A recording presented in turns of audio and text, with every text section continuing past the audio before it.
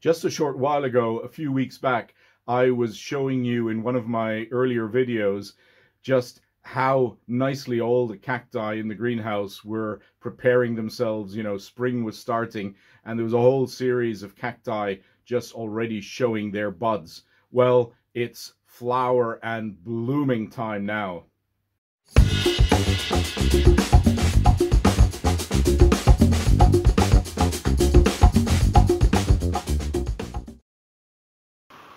Hi everyone, welcome back to my channel, welcome back to my greenhouse. My name is Joe. Well, you can probably hear the pretty heavy rain that we're having here today. You can probably hear that on the roof of the greenhouse. The heavy rain tapping away at the glass of the glasshouse roofing. And what a change to just yesterday. Yeah, it was gorgeous weather yesterday, and you know, that's turned into the exact opposite today again. And that's been actually the whole story of this spring so far. Certainly here in Central Europe, in southern Germany, where, you know, we've been having a relatively cool and a pretty wet and rainy spring so far. And it's amazing when I compare the pictures and videos of some of my plants, especially the timing of the flowering, between when I compare between last year and this year, the two springtime periods. You know, we're several weeks behind relative to last year's spring, which admittedly was very warm and, you know, probably above average temperatures and sunshine hours. Now, I think we're having exactly the opposite this spring. Certainly so far, we've had a abundance of rain, abundance of cooler temperatures, and you know, only the occasional couple of days of sunshine and warm temperatures. But the amazing thing is that, you know, it doesn't take a lot of sunshine and it doesn't take a lot of warm temperatures to actually get our cacti to just explode with respect to the blooms and the flowers. And, you know, from just showing their buds to actually then opening those buds to the wonderful blooms and flowers. Wow, the rain is getting really, really strong here now. I hope you can still hear me properly on the microphone, but I'll try my best to speak a bit louder than the rain tapping away at the roofing of the greenhouse. Now, as I was saying, relatively cool, relatively wet so far, but on those occasional sunny, warm days, we've been having just amazing blooms. And in a way, it's probably more compressed this spring than it was last year. So, you know, what we're seeing is a whole series of cacti and other succulent plants that are, you know, growing their buds, and they're in waiting for that particular sunny, warm day where suddenly from, you know, those buds, they will move very quickly to open the flowers and show their just magnificent blooms. Let's go and enjoy a couple of the flowering cacti in my greenhouse, and I'll take you on a little tour to just show you how wonderful these plants actually flower. And I'll be taking you through a number of groups of cacti that most of which actually I can really recommend for beginners, and of course for the established, well experienced growers anyway. And you know, what you're going to be seeing are flowers from cacti of the genus Stenocactus, Thelocactus, Turbinicarpus, there's Rebutias, there's going to be Lophophoras, and there's going to be all kinds of other cacti, Mammillarias I forgot. So, you know, stay tuned. From the other succulents, the euphorbias are starting to flower in the greenhouse as well, so you'll be seeing some examples there, and so on and so on. So stay tuned. Now take a look at this wonderful, wonderful large pot. This assemblage of Rebutia cacti from this wonderful genus of Rebutia. And we've got the pink flowering Rebutia perplexa. Next to it, the yellowish orange colored Rebutia knitze. Next to it, the white blooming Rebutia senilis, and it's a hybrid called the Rose of York. Wonderful, wonderful Rebutia. And then the Rebutia valteri, a orange colored bloom. I actually decided a few months back during the winter to just have a go at planting a number of Rebutia. These are actually pretty much all the Rebutia cacti that I have from various species, and I've planted them into one pot just to, you know, have these wonderful blooms appear around about the same time, and just to appreciate the wonderful colors that the different species of this genus actually have.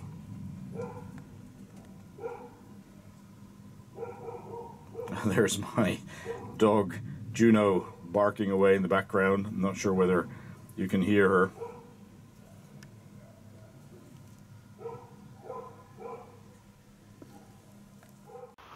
By the way, if you're wondering why I've actually got this bright green t-shirt on, well, it's partly to do with one of the themes that I'll be presenting in this video, and that is, let me just move down a little bit here and you can see more of the t-shirt. Isn't that fantastic? Isn't that gorgeous? It is actually a t-shirt. I love this t-shirt. You know, it's a Lophophora theme. I guess Andy Warhol would be proud of this this assembly of Lophophoras in bright Andy Warhol typical colors. And this is actually a t-shirt that I got from the merchandise store of Desert Plants of Avalon. You'll know, probably all of you will know that Cactus channel, the Cactus and Succulent channel on YouTube, run by Lynn and her partner Hans. And you know, that's a fantastic channel to be dialing into. Always great videos. And like I say, I got myself this wonderful t-shirt. I love it because it's also you know, very fitting to, like I say, one of the themes in this video. And that is because I'm going to show you some of the plants that I have in my Lophophora corner, a particularly warm and sunny corner of the greenhouse where my Lophophora cacti seem to be doing best, and they've just started to flower. So, you know, wonderful sight that I thought I wanted to share with you. The other reason, of course, for putting on this t-shirt is, apart from the fact that I simply just really, really like it, it is the fact that it's nice, bright, and colorful. And that, of course, is a contrast badly needed on a grey, rainy day like today.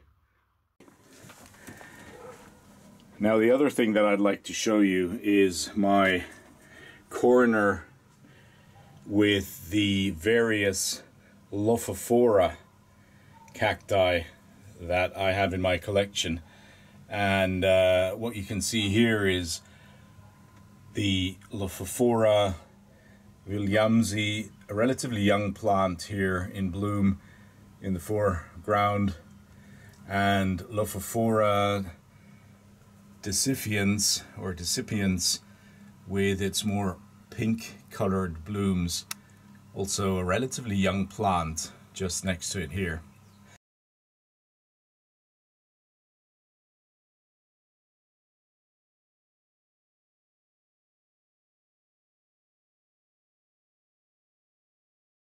And then I've got my older Lophophora mother plants, most of them in bloom at the moment up here. I keep them as a nice group of plants growing together. I've had these for many, many years now.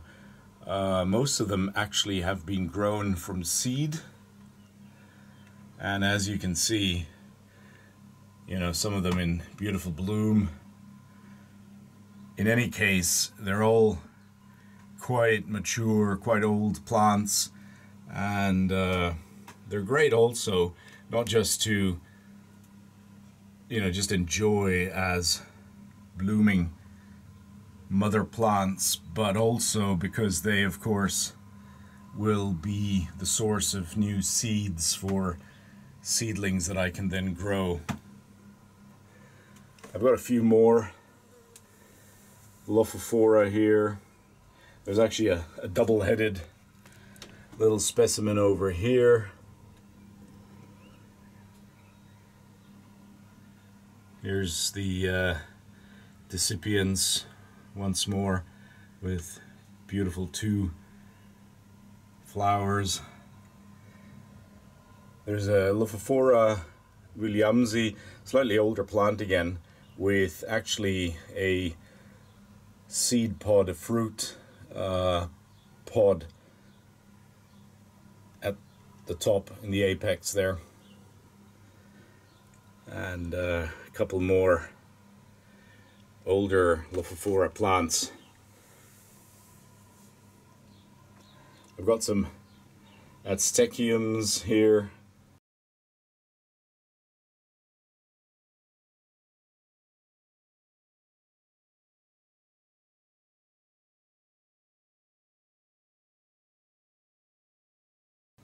But also an Obregonia denegrii or denegrii. Talking of that plant, I've actually got one of those, my older Obregonia, that is in flower today.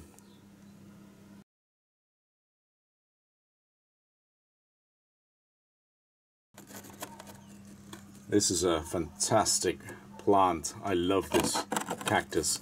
It's in its appearance a little bit resembling, you know, the Ariocarpus family or genus of cacti, but it is actually different, and it is, to my knowledge, the only species of this genus Obregonia, and I think it's still kept as a separate genus from other cactus genera.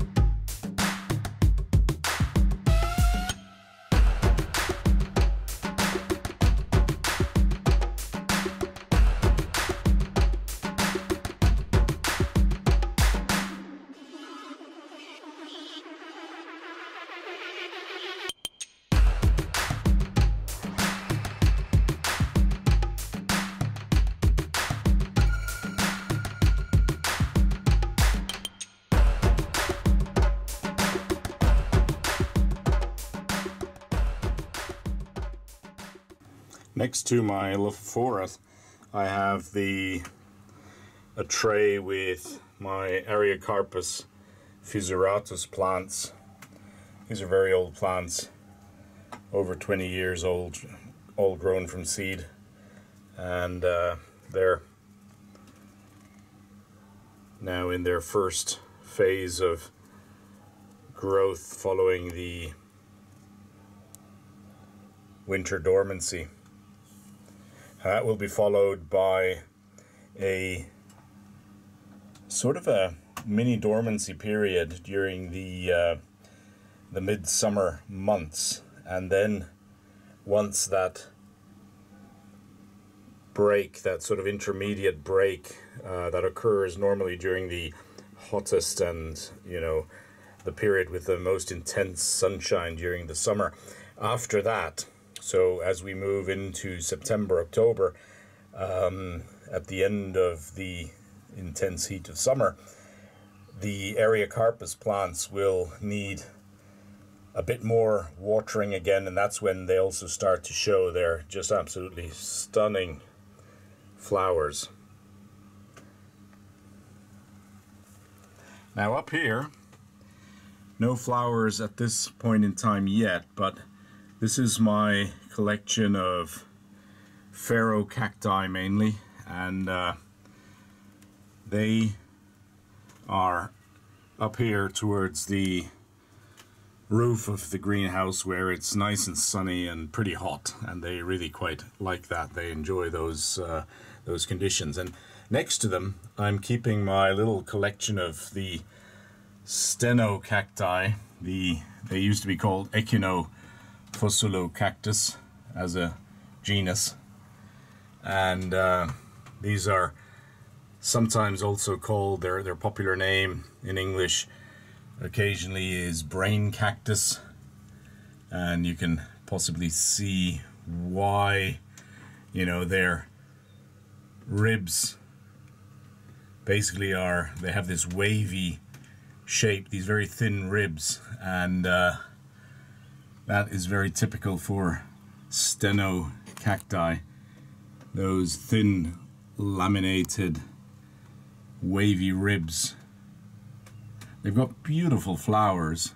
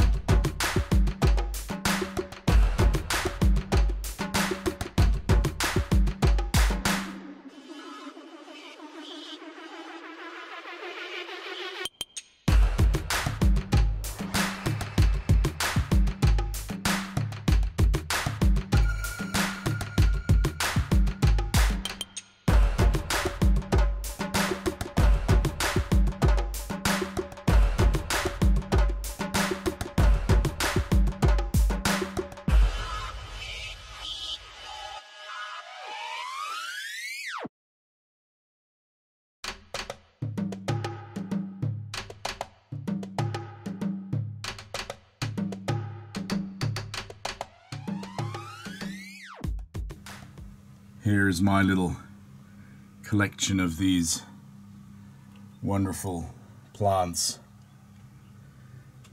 Stenocactus. So let's see what else is happening here at the moment. Here's a Turbinicarpus alonzoi. Turbinicarpus cacti are just fantastic. I've been showing them in a number of my other videos. Here is another special Turbinicarpus. It's Schwarzi or Schwarzii. It's a white blooming beauty. Here's alonzoi again. That's the a purple colored Turbinicarpus with, again, a quite unique shape and body.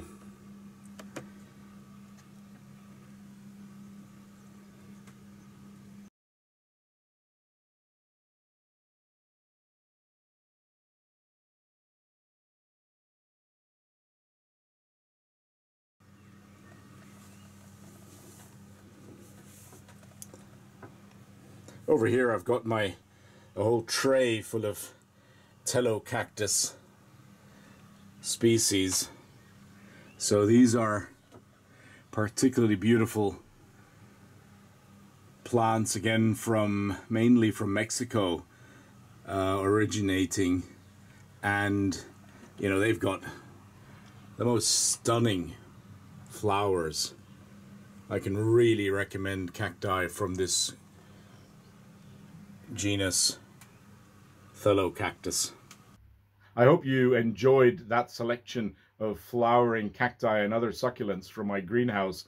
You know, a selection, I would call it the spring selection, because it was the flowers of the last 2 to 3 weeks, so roughly late April to early May.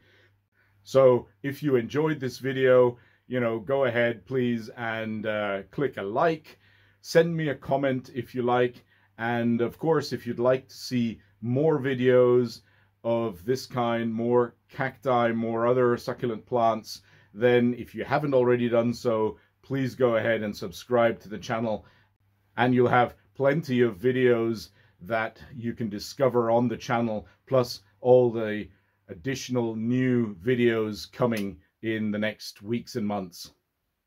That's it for today's part 1 of this video. Please join me for part 2 coming up very soon in this channel. Thank you very much for watching. Hope to see you all very soon again. Stay safe, take care, and of course, happy growing!